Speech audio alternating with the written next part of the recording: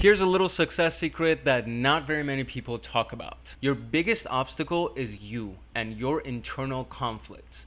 And so if you want to become successful, the first thing you got to do is resolve your internal conflicts. Now, nobody really talks about this. Everybody's talking about strategies and tactics and all these different types of things, but most people are being held back because they have really bad vices or they have really bad habits that truly hold them back from being successful. So the first thing you got to do is figure out what all that stuff is and resolve your internal conflicts. This is way easier said than done.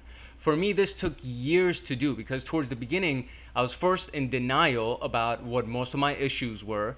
And then as I became more aware of them, I got so scared of them that I did whatever I could to suppress those emotions and those thoughts. So I was drinking and smoking and I just had really bad habits. So I had to overcome those habits, and I know for a fact that 90%, more than 90% of people, there's a lot of internal turmoil that they're not dealing with first.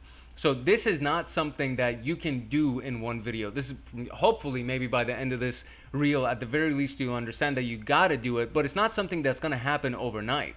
Because for most people, the stuff that's going on inside their minds and inside their hearts has been accumulated for years, decades maybe. If you can